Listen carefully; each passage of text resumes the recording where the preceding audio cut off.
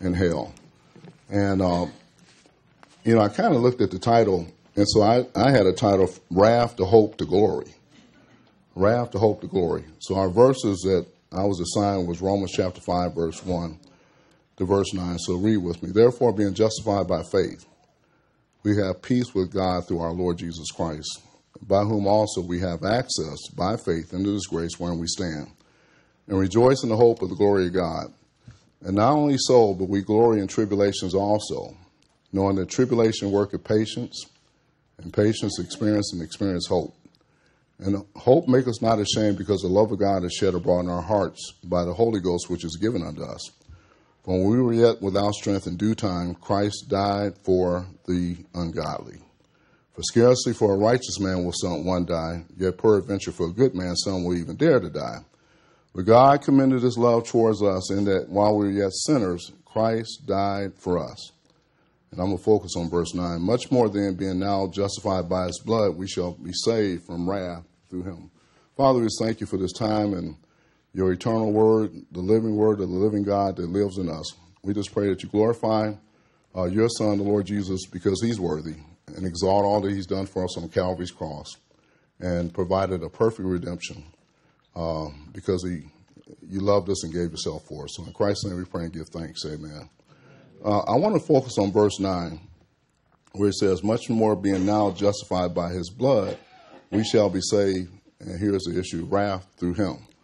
The doctrinal issue of the wrath of God, folks, is a doctrinal and a dispensational issue. And what I'm going to talk about today is the issue of the wrath of God being revealed, but a component of that is hell, the issue of eternal judgment. There are a lot of folks today that don't believe in the doctrine of hell. They don't believe hell exists. There's a real place. There's believers who have been deceived to believe that hell doesn't exist. So what we're going to do today is look at the issue of hell, but we're going to look at it in the context of the wrath of God. Because, we talk about the love of God, we talk about the grace of God, we talk about the peace of God, but the issue is for lost people is the wrath of God. And I trust that everybody here knows the Lord Jesus Christ and the pardon of all your sins. So for us who are believers, I know there are people sitting here who have family members who are lost. I know that. I know there are people here that have neighbors who they've never witnessed to about the wonderful love of the grace of God. And our responsibility is go to tell the lost about the goodness of God. That's the motivation for us. Now, if you're not saved, hopefully you'll understand some things about your eternal destiny if you don't trust the Lord Jesus Christ. This is a serious issue. Right now, as we speak, there are people we know who are they're in hell. Right now, they're in hell. So when I go through the lesson, I want to deal with the dispensational issue to share with us our state as Gentiles. Because for me, the longer I know the grace message, the more I'm able to understand the Bible. I understand our predicament that we were in. That sometimes we're in the dispensation of grace, and thank God for the dispensation of grace. Because if God hadn't have done something that was unprophesied through the Apostle Paul, well, we wouldn't have been born, number one. But if we'd have been here at the time that his wrath was going to be revealed from heaven, that'd have been something. And yet it's still to come.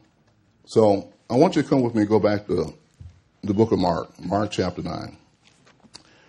The person that preached about the issue of hell more than anybody else in the Bible is the Lord Jesus Christ. So in Mark chapter 9, he begins to go through the issue of looking out in the millennial kingdom and talking about the reality of a place of eternal judgment and eternal suffering. Mark chapter 9, I'm going to start at verse 43. For if thy hand offend thee, cut it off. It's better for thee to enter into life maimed than having two hands to go into hell, into the fire that never shall be quenched, where the worm dieth not and the fire is not quenched. If thy foot offend thee, cut it off. It is better for thee to enter hard into life than having 2 feet to be cast into hell, into the fire that shall never be quenched, where the worm dieth not and the fire is not quenched. And if thy eye offend thee, pluck it out It's better for thee to enter into the kingdom of God. And notice how he talks about, he changed his life to the kingdom. So he's talking about a future time from where he stands. It's better for thee to enter into the kingdom of God with one eye than having two eyes to be cast into hellfire. Come back to chapter 8. I want you to see something. Chapter 8, Mark. Now, folks, I don't know if you understand that when the Lord Jesus Christ appears and John the Baptist is preaching the kingdom of heaven is at hand, and he warns the religious leaders, he says to them, who's warned you to flee the wrath to come? There was a crisis at the time that the Lord Jesus Christ and John the Baptist showed up. There was a crisis in Israel's history because, as we know, and hopefully you do know, Leviticus 23, there's a timeline, a time calendar that talks about the redemption for Israel. And we know the 70th week of Daniel. So when the Lord appears, there's an issue going on about the crisis in Israel's history. And the time element, not only for their Redeemer to come, their Messiah, to come as the Son of David and deliver them, but also for time for God to deal with the world in his righteousness and deal with the world in his vengeance. So when John the Baptist says, who's warned you to flee the wrath to come, that wrath is ready to come. Now, in Mark chapter 8, verse number, I love this verse, verse 36, what is the profit of man if he should gain the whole world and do what? Lose his soul. The issue of losing your soul is the issue of the second death. It's the second death. It's the death of the soul. Notice verse number 37. What shall a man give in exchange for his soul? The issue of the soul is the issue of that person dying. And come over to Luke chapter 16. You might as well look at the verse. Luke 16. Now, I'm going to make a point here because my time's leaving. Let me say this to you, too. I said I want to give you a commercial. You can't give a preacher the subject of heaven, hell, and hope. Really, you can't. And ask him to do it in 45 minutes. And he hits his clock. If you taught on hell and you taught about it dispensationally and doctrinally, that's at least 8 weeks. I'm serious. It is. It's a series. Let alone the issue of eternal judgment. If you've heard Pastor Jordan's tapes on eternal judgment, I think it's 12 lessons. And then you talk about hope. So the hope and the issue of hell and the issue of heaven, which is my message, is a doctrinal dispensational issue. So you also have to talk about rightly dividing the word of truth. But I got to do this in 35 seconds, or 35 minutes. 35 minutes. So I'm going to try to condense and get to the point real quick. So the motivation to help us and appreciate not so much the issue of eternal judgment, but the issue of eternal glory. You know, the brother talked about it all week about the issue of suffering now, but glory in the future. And more importantly, as Gentiles, because the Lord is talking about to his earthly ministry to the nation of Israel is in Matthew, Mark, Luke, and John. So when I get over here to to the issue of God's original purpose in creating hell and what the nations, the Gentiles did, I hope you appreciate why we sung that song about that our Savior came. He didn't come to die for us, according to prophecy. He came to die for us, according to Revelation, the mystery.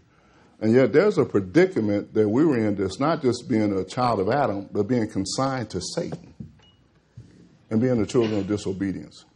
And what's amazing to me, and I'm going to kind of go around because I think this is the most important thing I want to emphasize, to be lost and not know you're lost. But more importantly, to be lost and to be cut off and have no hope. And not even know you don't have any hope. And so because we were consigned to Satan when the Gentiles were given up, we were in a predicament that we didn't know about and couldn't get ourselves out of. That's a bad situation to be in. And the more you can then appreciate that, you can appreciate the revelation and the mystery given to Paul. How that when we didn't have any hope, God provided hope through our Savior on the basis of what the cross work really was going to accomplish. Luke chapter 16. You all know the story about the rich man and Lazarus. Verse number 19. The issue of hell is a real place. There was a certain man, I'm in verse 19, a certain rich man, which was clothed in purple and fine linen and fared sumptuously every day. And there was a certain beggar named Lazarus who was laid at the gate of his gate full of sores and desiring to be fed with the crumbs that fell from the master's table. Moreover, the dogs came and licked his sores. And it came to pass, and here's what I want to get to, that the beggar died and was carried by the angels into Abraham's bosom. The rich man also died and was buried. And notice the next verse. You all know the verse. In hell he lifted up his eyes. It says, being in torments, and seeing Abraham afar off and Lazarus in his bosoms. And he cried and said, Father Abraham, have mercy on me, and send Lazarus that he may dip the tip of his finger in water and cool my tongue, for I am tormented in this flame. Now, people will say that's a parable, and I'm not going to take time to go down to the rest of the passage, but you know that Abraham says, son, remember. He points him not to the physical experience of what he was experiencing about going back to his brother, but he points to the scriptures as being the issue, because God's word is true. And the thing about this issue about hell being a real place, I want you to see something now about the issue of hell. And I want to go back and I want to show the original purpose of why hell was created, not just in Matthew's, but in other scriptures. Matthew's 25. When the Lord Jesus Christ comes back in his second advent, and he separates the nations, Matthew's 25:31. And you know what? Since for time's sake, get Isaiah 14. Might as well go over there.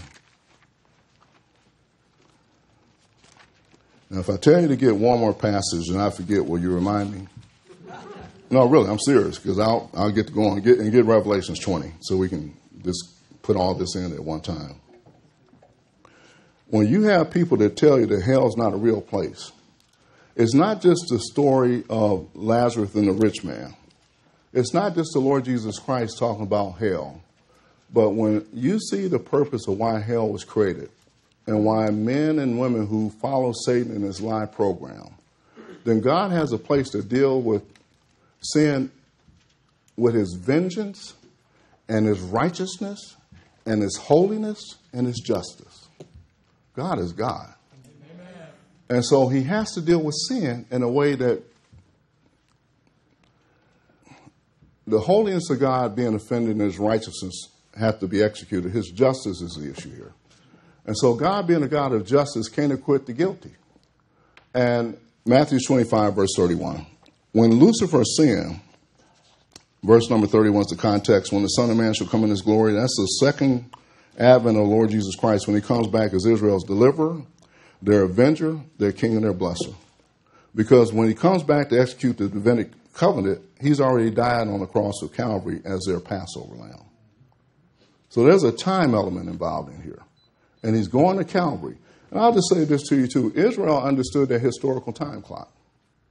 They had it. We don't have a time calendar. We don't have a time clock. But when Peter says over there in Acts chapter 2, when the day of Pentecost had fully come, those memorial feast days over there in Leviticus 23, that there were monuments of how God was dealing with Israel in terms of their redemptive calendar, 4 of those historical events had passed. The Lord had went to Calvary. He had died on the cross of Calvary. He was buried, unleavened bread. He came up from the dead with power and authority, first fruits. And so then in Leviticus 23, the next event on the time calendar was Pentecost. Those days have already been fulfilled. What wasn't fulfilled is the trumpets, the Day of Atonement, and tabernacles. Those are yet to be fulfilled. So when you're standing here and you see the Lord talk about Matthew 25:31, that's when he comes back after fulfilling those issues in the Davidic covenant. Everybody with me? You sure? Anyway. When the Son of Man shall come in his glory, this is judgment of the nations, and all the holy angels with him. He shall sit upon the throne of his glory, and before him shall be gathered all nations, and he shall separate them one from another, as the shepherd divided the sheep from the goats. And he shall say to the goats on his right hand, he shall set the sheep on his right hand, but the goats on the left. Then shall the king, these are nations, by the way, the goat nations and sheep nations. Then shall the king, that's him setting up his kingdom as a king and then the blesser in that millennial kingdom, say unto them on his right hand, come ye blessed of my Father, inherit the kingdom prepared for you from the foundation of the world. Now come on to verse 41. Now here's the goat nations. Then shall he say also unto them on his left, the left hand, depart from me, ye cursed, and what? Everlasting fire. Prepared for who? The devil and his angels. Let's come back to Isaiah 14. When Lucifer sinned, God Almighty, in order to stop the rebellion and the disobedience of Lucifer and those angels, created a place of eternal judgment. And it's prophesied over here about the king of Assyria, who's going to be the Antichrist. Isaiah chapter 14, verse 9. So it looks future from where Isaiah's writing this prophecy. By the way, when you get in Isaiah to Malachi, you're looking at the 70-week prophecies that's going to happen in the future. So they're not just historical books, they're books of prophecy for the remnant, who better go in here and look at this information and understand not only the dispensation of grace, but those books, the Hebrews and Revelations, there were further information given them to understand their program at that time. They didn't have those books from the Lord here. They were written during that time that he left to prepare them with some additional information. Verse number 9. Hell from beneath is moved for thee to meet thee at thy coming. It stirreth up the dead for thee, even all the chief ones of the earth. It raises up from their thrones all kings of the nations. And by the way, if I'm struggling, it's no light up here. So my eyes kind of miss some words. So if you see them, just read them and believe what's on the page. Come over to verse number. And then you see the plan of Lucifer in the following verses. Verse number 15. Yet thou shalt be brought down to where? Hell, the size of the pit. Now that's the bottomless pit. Come over to Revelation chapter 20. And what I'm saying here is that, folks, if you read all these verses and don't believe that hell's a real place, that it wasn't created for Adam's kind. It was created for those angelic beings. But when Adam sinned and he joined that plan of evil with Satan, then all his children, you and I, were destined to that place too. Not only because of our nature, but also because of our actions.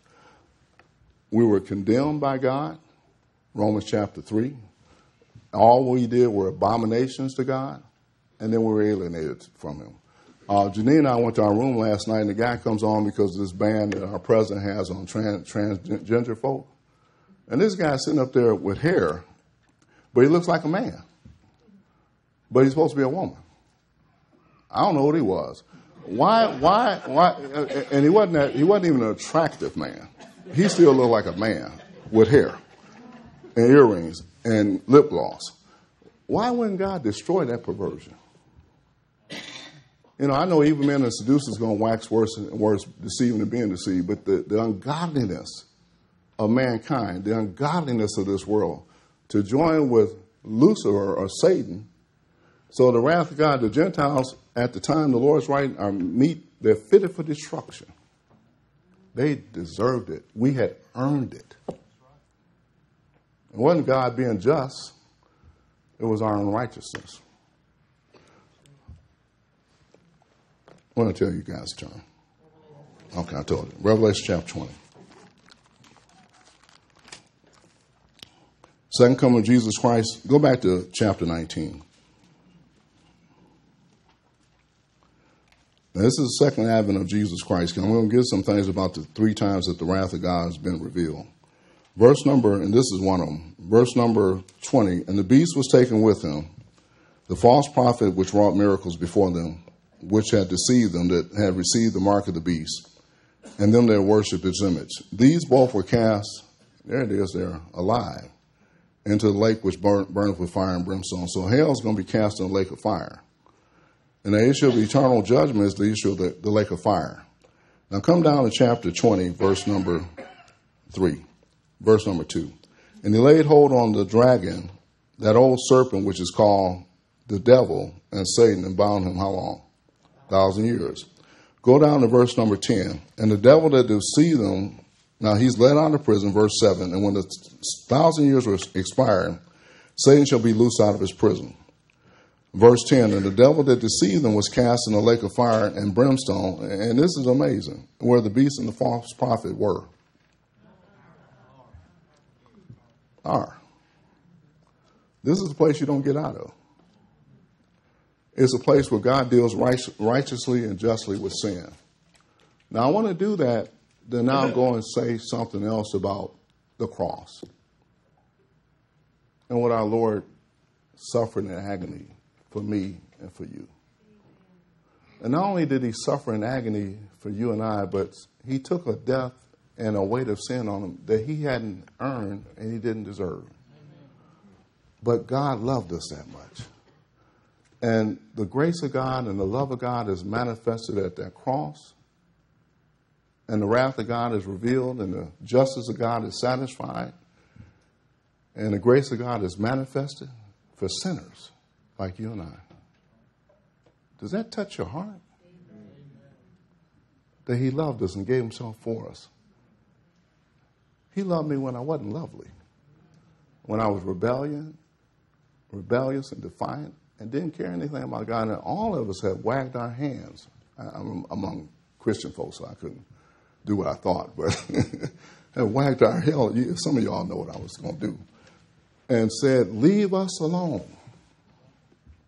to the creator of heaven and earth. I've always thought people have to be insane to tell the creator of heaven and earth what to do. Yeah, that's why I love that verse on in Psalms 2. It says, that he that sitteth in heaven shall laugh.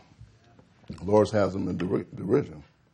But then it goes on to say, then he's going to speak unto them in his wrath and vex them in his sore displeasure. Come over to 2 Corinthians chapter 5. You know what? For time's sake, you all know the verse. So go over to Isaiah 50. On the cross of Calvary, the Lord suffers a death that's like the second death. I am so grateful that God Almighty gave his son to pay a debt that I couldn't pay, for a sin, a debt that he didn't owe. To pay a penalty and a price for sin by smiting his only son. The Bible says about the Lord Jesus Christ, this is my beloved son in whom I well please. Hebrews says he was holy, harmless, undefiled, separate from sinners. He never apologized to God. He never confessed to man. He was holy, harmless, undefiled, separate from sinners. The second person of the Godhead came down and took on human flesh to come and suffer a death so horrible that God the Father and God the Holy Spirit couldn't look upon him. So I'm going to say these verses so I can get to the part I want to get to. But over in Isaiah 53 where it says, it pleased the Father to bruise him. It pleased the Father to bruise him. His soul was an offering for sin. And then the psalmist, when he cries on the cross in Matthew 27, he says, my God, why hast thou forsaken me? And the forsaking of God the Father and God the Holy Spirit is an issue of eternal judgment that people are forsaken forever. No mercy, no grace, no peace, no comfort, no love. Nothing but this wrath poured out upon wrath.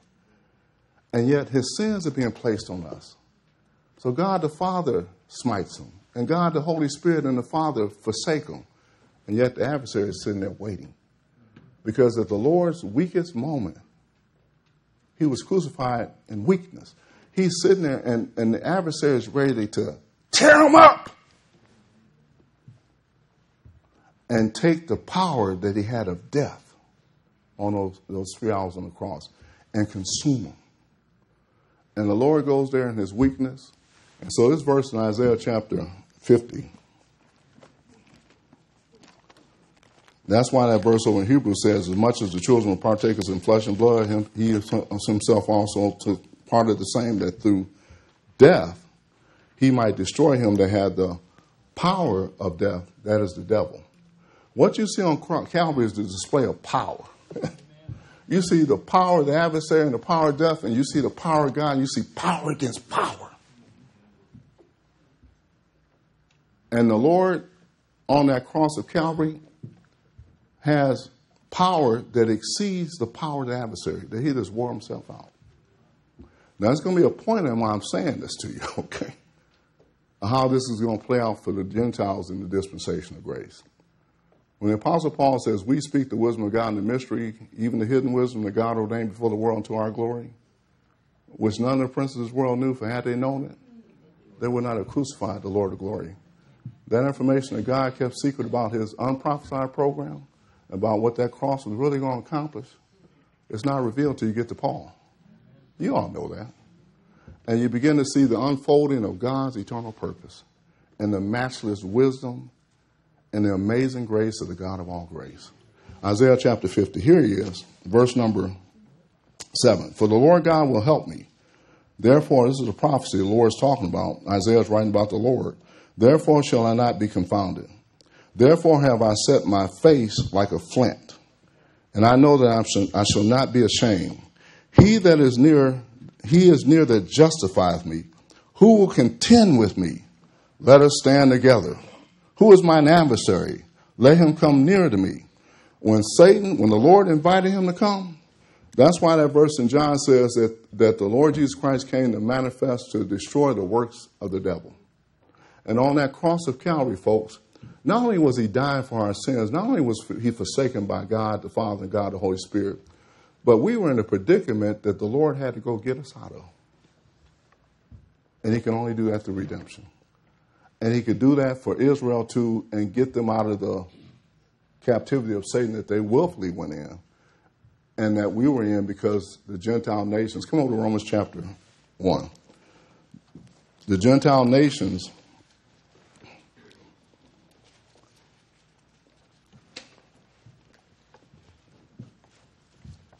were given up by God the Father, God the Holy Spirit, and God the Son because of the ungodliness of their thinking and their opposition against God the Father. That's why it says we were enemies of God. You know we were, don't you? You know we were, don't you? We weren't his friends.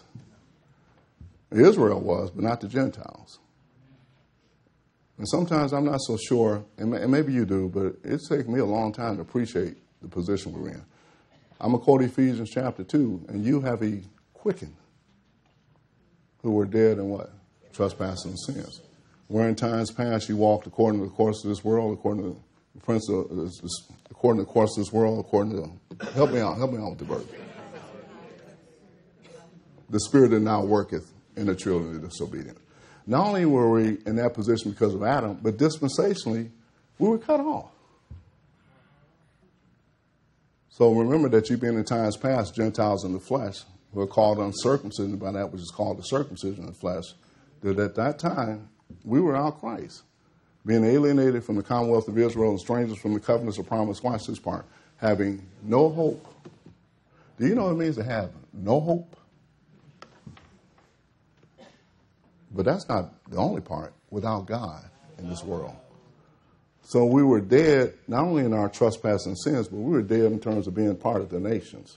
So when Paul begins to talk about the dispensation of the grace of God and the gospel of the grace of God, he starts with, listen to me, he starts with the wrath being delayed in the message of grace. He starts and goes back to show that God Almighty, when it was time, where sin abounded. That verse is not just talking about your sins, and it's true. There's not enough sin you can ever do that God's grace won't abound. But he's talking about when the time was right in the program and the prophetic calendar of God, when the world was ripe for judgment, when the world was right to be meted, fit for destruction, God stopped it, suspended it, and listen to this.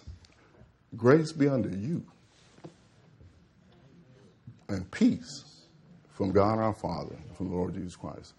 There's a new official attitude of God towards the world today because of what his son did on Calvary. I got 14 minutes and 26 seconds. So let's I'm looking at this clock more. No, it ain't good. It's bad. Verse number 18, for the wrath of God is revealed from heaven against all ungodliness and unrighteousness of the men who hold the truth in unrighteousness. And as you go down through the passage, you see that God the Father gives the Gentiles up in verse 24, God the Son in verse number 26, and God the Holy Spirit, and give them over to a reprobate mind. And then in chapter 2, when Paul begins to look at the issue of the execution of the eternal judgment of God, he says, verse number 5,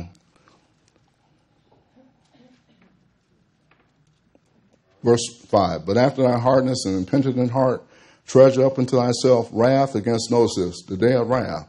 That issue of hell is a continuation of the wrath of God revealed and ends up at the second death at the great white throne judgment in the lake of fire, where death and hell is cast in the lake of fire, which is called the second death. It's the death of the soul. It's the death of eternal judgment. Now, I'm going to move quick, so I'm going to leave that part because I can't transition to get to our hope. Come on with me to Romans chapter 8. Folks, God only didn't just save enemies. The issue of being justified freely by his grace. In Romans, you have the doctrinal treatise of the issue of justification by faith alone. How God can take a dead, ungodly sinner and declare him righteous through the redemption that's in Christ Jesus. Not only take an enemy, but make you a son. Think about that. The Gentiles that were meted for destruction, the ones that have been given over to consign to Satan, the Lord went in. Not only did he get Israel out of predicament as the son of David, but he comes and gets us of our predicament as the Lord Jesus Christ. And then because of the regeneration that we get because of our trust in the Lord Jesus Christ, not only do we get saved or justified, then he makes us sons. Not just sons, full-grown sons with all the rights and privileges of adoption. How did that happen? The enemies, now sons. And the edification process in the book of Romans is to teach us justification. We've been declared righteous. Our sanctification is true, so we begin to walk in this new identity. The identity we've been taken out of Adam, put in Christ. Now we have all these wonderful attributes of this one new man. And so as we begin to learn and understand that, now he says over there in Romans chapter 20, he wants us to walk in love. And they've talked about all week to get busy about doing the Father's business. Don't be down here serving the world. I think I've heard Pastor Jordan say that, and other people, that sin is a waste of time for the believer. It's a waste of time. It's a waste of time to do anything outside of what the God the Father has given us to do. He's God our Father. He's not just God, the creator of heaven and earth. He's our Father. And then his Son is our Savior and our Lord. And now he's given the Holy Spirit to indwell us. So you get over to Romans chapter 8, and he starts talking about this issue of, folks, this is amazing to me. This is just amazing because I got 11 minutes, so I got to get to. Let me just quote the verse. In Colossians, he says he's translated us out of the kingdom of Satan into what? The kingdom of his dear Son. And he's raised us up together, made us sit together in the heavenly places. It's not just his death, burial, and resurrection we've been identified with. It's his exaltation and enthronement for glory. The ones that were the enemies of God, that weren't part of Israel's program, we're destined for eternal glory because of our Savior. 1 Timothy, Paul says, Christ is our hope. That's why we get all this, because of him. That's why everything is for Christ's sake. And the only thing God wants us to respond to on the basis of grace is a heart of love and gratitude to respond to all this information. It's not just there for your head. It's there for our heart. It's designed to transform us in the inner man. But your Christian life, is, if we've been taught, doesn't operate on the basis of ignorance. So I need to get in the book and let the book get in me, because it's the living God through his living word living in me. Amen. To produce his life, not my life. It's his life that's the issue. Amen. And God Almighty, not only is his Son the beloved one, but we're called as sons of God today, our sonship status. We're called the sons of God, but we're said to be accepted in what? This is my beloved Son, in whom I'm well pleased.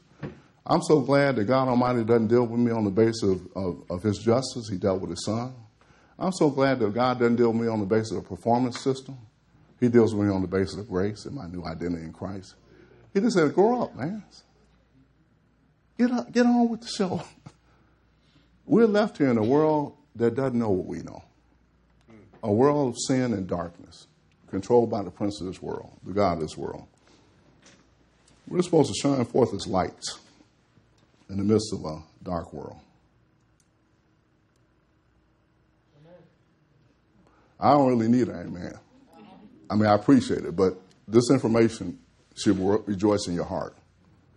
And sometimes I will ask for an amen. So, amen. Amen. You got to have some fun up here, somebody said the other day. Verse number 16. The Spirit itself bears witness with our spirit that we are the children of God. And if children, then heirs, heirs of God and joint heirs of Jesus Christ. And he goes talks about our suffering. Verse 18, that was dealt with last night by Pastor Jordan.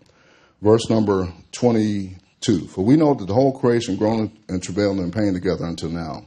Even we ourselves, and not only they, verse 23, but ourselves also, which have the first fruits of the Spirit, even we ourselves groan with ourselves, waiting for the adoption, to wit, the redemption of our body.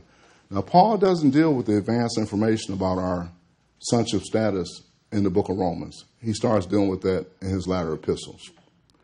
So, but to get to the point to begin to appreciate who you really are in Christ, you have to grow in grace. Now, come over to 1 Thessalonians, because I got 7 minutes. And I'm kind of throwing verses out there.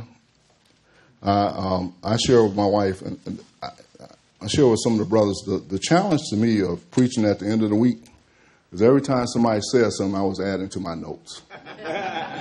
But that wasn't the problem, is that I had too many notes and verses before I even got here. So I keep writing down stuff, and how do you condense this and revise it in a way that's clear and it makes sense, but it's designed to work in us effectually, because that's what the doctrine's supposed to do, that it's designed to motivate. This is to motivate us, folks. Have you gotten that's my message? That's my purpose. It's to motivate us. I was given a subject. I'm sorry, Pastor. It's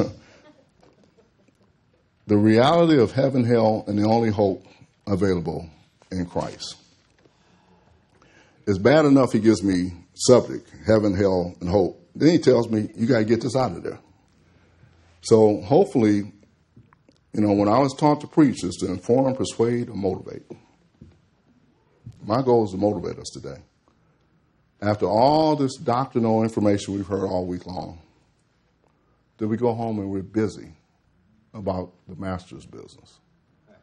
We don't get conformed to this world and get distracted by all this noise out here, because we can.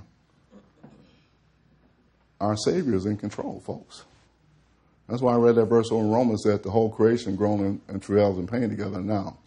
The purpose of God right now is to hold back his wrath and his long suffering, so we can go tell sinners about the wonderful grace of the God of all grace. Now, this is the last passage. I think I can finish with this. 1 Thessalonians chapter 5, verse number 1.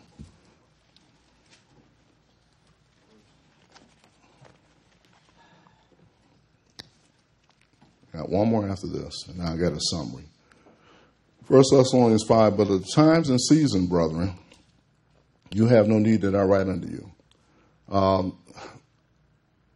We have the whole Bible when we study in light of Paul's epistles, but we believe and study the whole Bible. It will appear to me that Paul taught about times and seasons. That's not our program. That's Israel's program. And he would explain to those believers about the things we talked about today, as well as the circumcision believers, so they would see that God was doing something that was unprophesied in the mystery program. It is really amazing sometimes that people can't see the distinctions between prophecy and mystery, and to know where to go to find our information so we can grow properly. And be able to study, like I said, get into your inner man life so it can live out of you. I can go tell my wife all this stuff and treat her in a way that's disrespectful and not gracious. That's not who I am. That's Russell. That's not who I am in Christ. So the issue today is to see the doctrine live out of us so it can manifest my headship under the Lord Jesus Christ. It's teaching doctrine to not only us, but those angelic beings, to the intent that now the principalities and powers in heavenly places might be made known by the church, the manifold wisdom of God. And I love yesterday when Pastor Jordan talked about the 3 types of sufferings. The sufferings of this present time. We learn that so we don't get shaken when life shows up. We're not exempt because of God's holding back his wrath and us being in a program where he is long suffering towards the world. Then I like the one you said about the suffering. I call it for stupidity. Are you suffering for stupidity? Just still rebellious? not having a tender heart of love. That verse is still true. God resists the proud. He still gives grace to the humble. And the whole message, the issue of the message of grace is to conform us to the image of God's dear Son. Not to be arrogant and proud, but to have the humility as we sit and wonder at our Savior and our Father's great love for us. But here's the one that a lot of times that I'm asking you to go out and do when we leave here. It's the sufferings of Christ. See, the sufferings of the present time, you just hear because we're born in a sin-cursed world. You can't get out of that one. The suffering for stupidity, you can get some help and stop doing that. We've all done it. But you know the one that God Almighty that pleases him is that we choose to suffer with him, the sufferings of Christ. So you go out here, folks not going to be happy with you. When you start talking about the revelation of the righteous judgment of God against sin and their sinners, we're in a time, obviously, that people have gotten away from light. But somebody said earlier this week, we don't know who will hear the word of God. I call us seed planters. We plant, we water. Who gives the increase?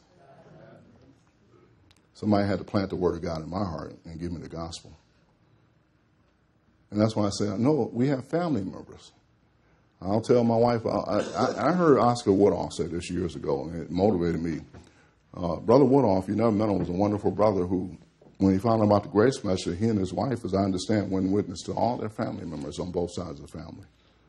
So when I heard that over 30-some-odd years ago, I went and spoke to all my family members who were living at that time about the issue of eternal judgment, because I know it's real.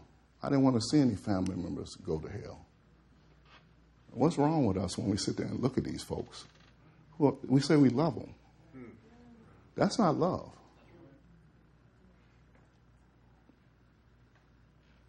Do I have your attention? Okay, good. Verse number 2. When they say, for yourselves know perfectly, that's maturity issue. They've been taught that the day of the Lord shall come as a thief in the night. When they say peace and safety, then sudden destruction comes upon them as a travail upon a woman with child, and they shall not escape.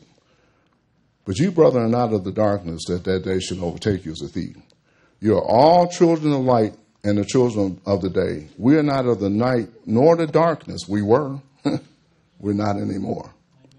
Therefore, let us not sleep as others do, but let us watch and be sober. For they that sleep, sleep in the night, and they that be drunken are drunken in the night. But let us who are of the day be sober, put on the breastplate of faith and love for a helmet of salvation, the hope of salvation.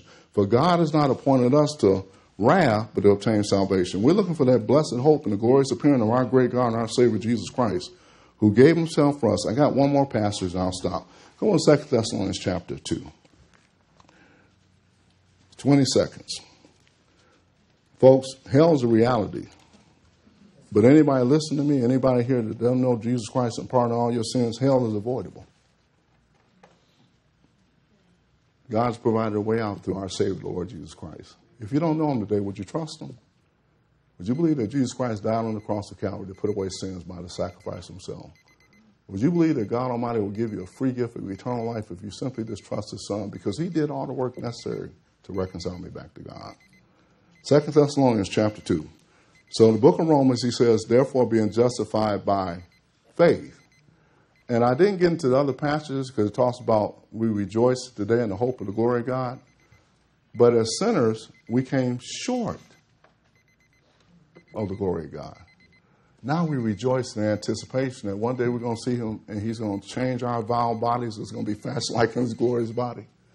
And he's going to take us and he's going to subdue all things in the heavenly government where our citizenship is at. He's going to use us to bring under his authority, his kingship, he's called the blessed and only potentate. Oh, yeah, I didn't know you had to push that thing. The King of Kings and Lord of Lords, who only has immortality dwelling in the light. 2 Thessalonians, and I'm through with this. Pastor, I went over about 1 minute. One of my favorite verses. I get to it. 2 Thessalonians chapter 2, talking about the hope. Now our Lord, verse 16, 2 Thessalonians 2:16. Now our Lord Jesus Christ himself and God, even our Father, what does it say there? Who have loved us and given us everlasting consolation and what? good hope through grace. Comfort your hearts and establish you in every good word and work. Father, we just thank you. We give you honor and glory because you're worthy. In Christ's name we pray and give thanks. Amen.